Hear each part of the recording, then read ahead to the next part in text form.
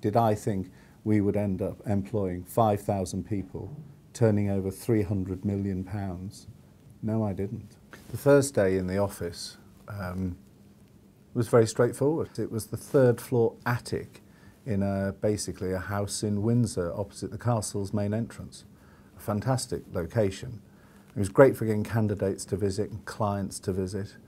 And you'd get the band come out at 11 o'clock to go round to change the guard at the castle. And in those days, Concorde would take off as well. And very soon we had to recruit a receptionist. Then we had to recruit another consultant to work with me. Well, that meant the attic we were in was too small. So we moved about a year later to bigger offices, and by then there were 7 of us. Huntswood's work's growing. We're becoming a thorn in the side to our competition. We're delighting our clients with successful delivery. And my phone rings one morning at 9 o'clock from the main board of a big bank. Can we provide 400 people in 4 weeks in your own space? You have to provide all the systems. There are no computers. You've got a budget of 10 million and you've got 3 months to do the work. Can you let me know by 1 o'clock if you can do it? That was a pretty overwhelming phone call to get. You know, when I put the phone down, first of all, it was, we must be doing something right for them to phone us and ask for this. It's not just working in partnership. It's like they work for us and we work for them. I've done lots of things to try and make people in Huntswood feel special.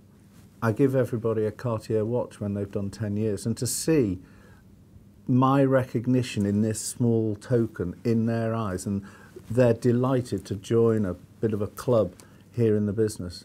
You know, I like to send people a birthday card on their birthday. It's just my way of trying to say, you matter to this business because you make us different on how we perform with our clients. Doing the sort of work we've done for as long as we've done it, you become to be a bit of an expert on it and giving clients advice. And so I branched the business out into consultancy, what we call advisory services today, where we go into a client and tell them what they're doing right or what they're doing wrong, or we tell them how to improve what they're doing. We're on the S166 panel. The regulator has approved us to go in and oversee projects for clients on their behalf. It's Huntswood being one of the top 100 companies to work for, and that says something pretty powerful.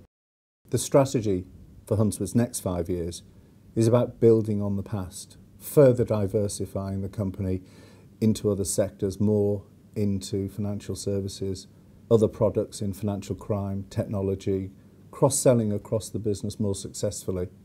So as we start that next 5-year strategy, I see this new brand as an exciting next chapter in Huntswood's development and history. And I hope everyone is excited about the look and the feel of the brand as I am, and the rest of the senior management team is.